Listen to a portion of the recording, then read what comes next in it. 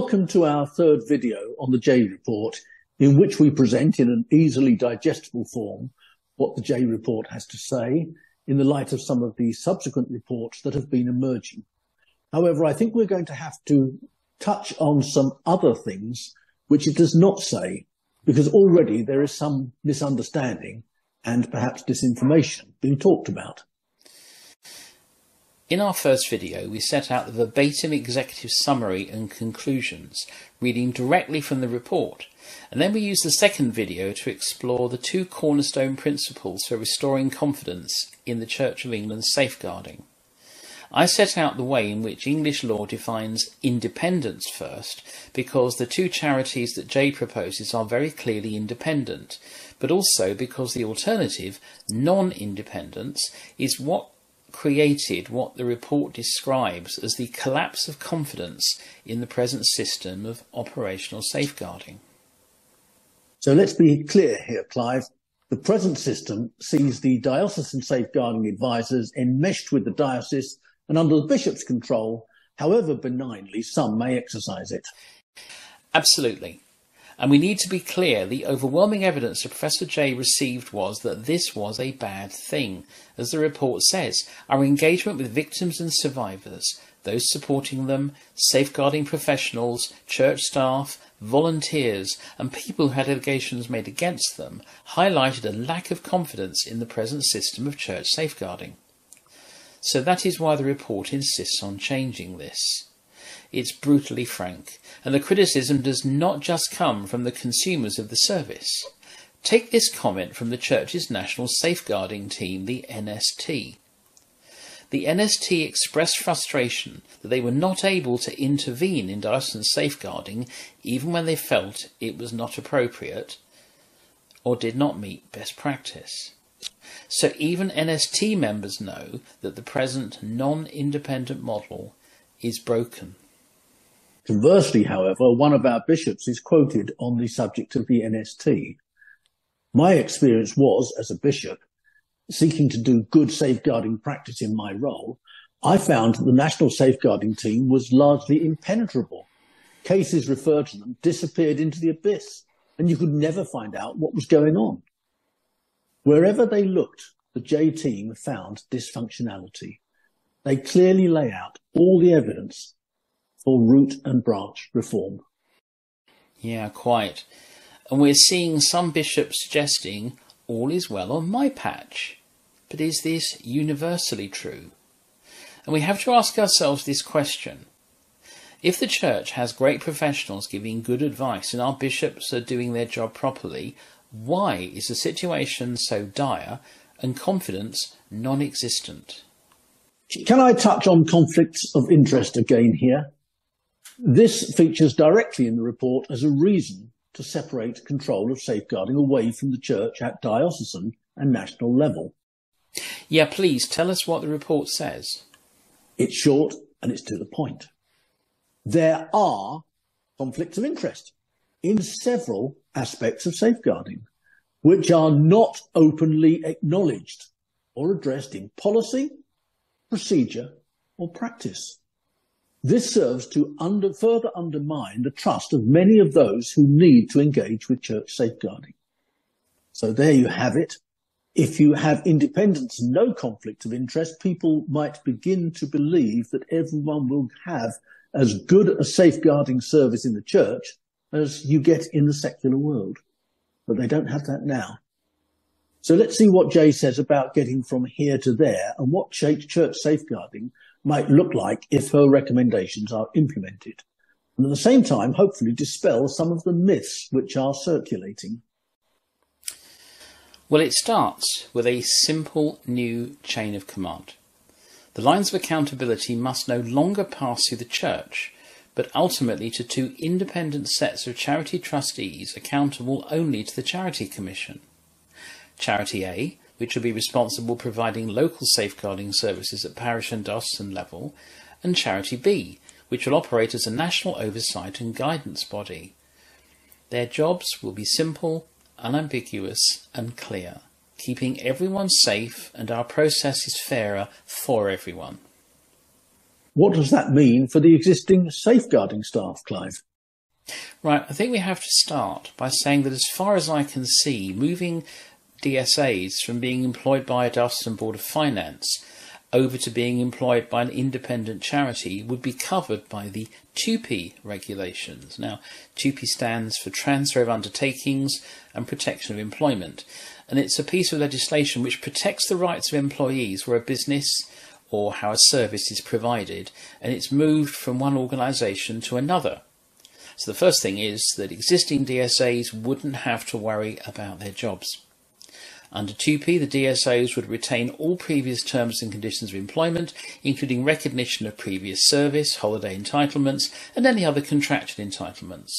Now, this might have a few hiccups because it's not clear whether DSOs are paid on a national scale or according to the local decisions of an individual diocese. Now, there could be a problem if it turned out that one DSO was the bishop's nephew or niece and was getting £1 million a year in their own palace to live in.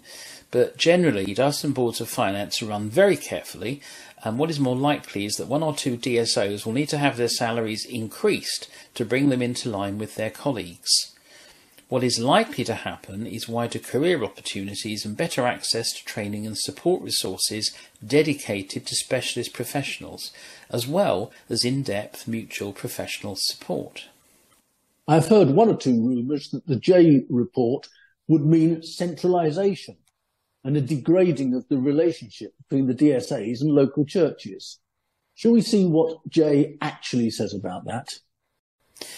Well, yeah, we can be quite explicit about that, because not only does the report make quite clear that there is no criticism of the DSA's work on the ground as they go about their activities, but Professor Jay records clearly at conclusion 5, the physical location of safeguarding staff in dioceses should be retained.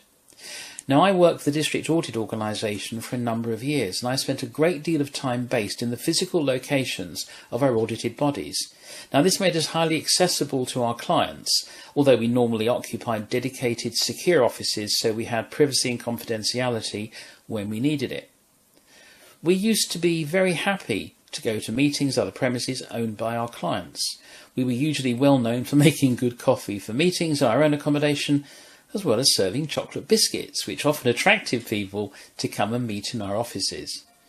What I would also expect it to mean, however, is that the relationship between Charity A and each diocese would be defined by a series of service-level agreements, which would make it clear what was expected and what would be delivered. And I think it's important to underline that it is only the management structure that shifts, nothing else. However, the shift in that management structure would give individual DSAs more professional authority, since they would no longer be answerable to the diocesan management, but only to their own managers, and so would always be empowered to pursue excellence and best practice. The DSAs would also be fully enabled to decide how best to deliver these service level agreements. I think this might be a good point to run through the job description of the DSAs and see what could possibly be altered by a simple shift in the lines of accountability. Now, we'll find these in the Diocesan Safeguarding Advisors Regulations of 2016.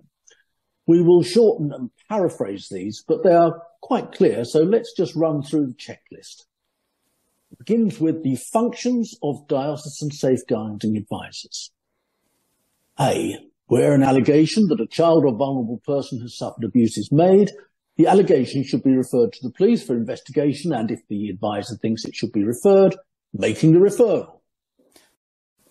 No change there. B, cooperating with and supporting the work of the police, local authority and other bodies. No change there. Giving advice, information and support in a timely fashion to those who have suffered abuse. No change there. Giving advice to the bishop and other church officers in the diocese on safeguarding matters. That will still happen under heading E, coordinating the work of the Diocesan Safeguarding Panel.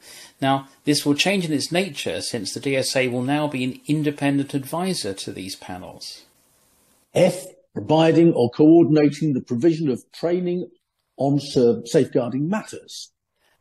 As now. G, implementing or coordinating the implementation of the guidance issued by the House of Bishops on safeguarding matters. Well, that just shifts over to the new Safeguarding Charity B, but that can be done in consultation with the bishops. H says, giving advice, information and support to parochial church councils and parish safeguarding officers on the implementation of that guidance and, where appropriate, challenging parochial church councils and parish safeguarding officers on what they have done to implement that guidance. Now, plainly, the new charity will want to continue and possibly grow that, since it would be possible to invest in national support and training resources, which could then be supported locally. I says, issuing guidance on safeguarding matters for church officers in the diocese and parish safeguarding officers in any parish in the diocese that is consistent with the guidance issued by the House of Bishops. Well, that's a distribution and communication point, but the content will come from the new objective independent charities, not from the Church. Jay says, where the advisor thinks that the safeguarding matters are not being dealt with properly, it has not proved possible to resolve within the diocese the points at issues, informing the Archbishops' Council. Now, this is where the existence of two separate charities improves the quality of safeguarding. If Charity A is dissatisfied about a safeguarding matter in a diocese, it could potentially escalate that to Charity B, who could not only intervene directly with the diocese, but also refer it up to the Archbishop's Council. Now, this is quite a step up in terms of service quality, since hopefully very few matters would need to be raised with the Archbishop's Council. In addition, of course, Charity B would have an inspection role in relation to the performance of Charity A, and where a diocese was dissatisfied with the actions of Charity A, they too could approach Charity B. Paragraph K says, where a clergy risk assessment is required to be carried out, making the arrangements for it to be carried out. Now, this may be coordinated by the charity. The good thing about that is both complainants and respondents say they are not currently consulted about letters of instruction and terms of reference. In the secular world, the identification of the right experts and questions is dealt with by agreement, and that secures an outcome everyone can have confidence in. Plainly, the independent charity will arbitrate disputes, but with no conflicts of interest. Paragraph L. Where a non-clergy risk assessment is required to be carried out, either carrying out the assessment or making the arrangements for it to be carried out. Well, the same points apply in that case. Paragraph M. Giving advice to the bishop and other church officers in the diocese on the conduct of a clergy or non-clergy risk assessment, and where such an assessment has been carried out, advising on the steps to take in the light of it, and monitoring any such steps as may be then taken. Well, that will change. The discussions will be with the charity professionals. Bishops will simply receive advice from their professionals, and that should make things much easier for them. Paragraph N, promoting good practice on safeguarding matters. Well, that will continue with additional resources potentially provided countrywide. Paragraph O, taking such other action in connection with safeguarding matters as the advisor considers necessary or appropriate. Now, this work will be a matter for discussion between the DSA and the charity, and I could envisage there being regional support groups of DSA colleagues to offer support and advice to individual DSAs where this might be required. There would also be proper escalation routes if the local DSA's professional opinion was that something was necessary but they were opposed within the diocese. Equally, this would operate as a safety valve against a DSA asking for something unreasonable. That is really important, Clive. We know of at least one case where a DSA was insisting that all complainants must be believed. Now, that was an approach that the law sensibly rejected 30 years ago. The fact that a DSA had not got the memo is very alarming. The well-established and balanced view is, of course, that one should always listen to the complainant and take what they say seriously. But I just want to interject here and say that there is a problem because not all DSAs are professionally regulated, but under the new charitable structure, they will all have a degree of quality control. It's nigh on impossible under the present system to correct such problems if the bishop and DSA are obstinate. Reform is glacially slow and injustice abound under a more independent structure. injustice and occasional incompetence can be more quickly addressed by a body whose only job is to bring our safeguarding up to the standards that we take for granted in secular settings. If the charity breaches a person's human rights, they can be sued in the civil courts or reported to the Charity Commission. They will have only one job and be expected to do it with impartiality and expertise. And that is really where we need to aim for. Up until now, the Church has not had confidence in its capacity to do safeguarding consistently and well, owing to a lack of good DSA safeguarding advice provided by well-resourced, consistent teams across the country. We're in a mess for a reason, and Professor Jay has explained clearly why that is and what needs to be done about it. So we have set out what the Jay report says, why independence and eliminating conflicts of interest are crucial, and why these reforms will not negatively impact the day-to-day delivery of safeguarding on the ground. All we can hope now is that the Church is smart enough to take good advice when it is offered, without being tempted to tinker with it. I would like to close by reminding our viewers of the warning that former Independent Safeguarding Board member Steve Reeves gave to the General Synod in July 2023. That when the Church says independence, it really means semi-detached. This has to change.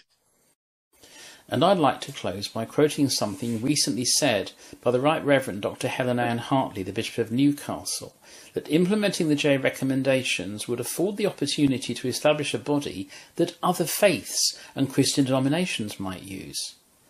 Professor Alexis Jay has, in my opinion, opened a way to allow not only the Church of England to excel in its safeguarding practices, but also to enable other churches to improve their practices so that every place of worship is safe and the scandals of the past can be consigned to the past. Professor Alexis Jay has been responsible for highlighting the weaknesses in safeguarding in churches. The Church of England is currently a complex mare's nest comprised of 42 charities of variable, inconsistent quality and a chaotic superstructure of committees which cannot sort out problems quickly and have not addressed injustices or held people to account. Neither is there any transparency. This needs to change. The J Review is offering a clear path to putting things right. Let us hope that everyone has the good sense to listen to her. Thank you for joining us in considering these reports. Now we must await the outputs of the Church's response group. When we have them, we will then release a fourth video examining what they have to say. So we'll see you again soon.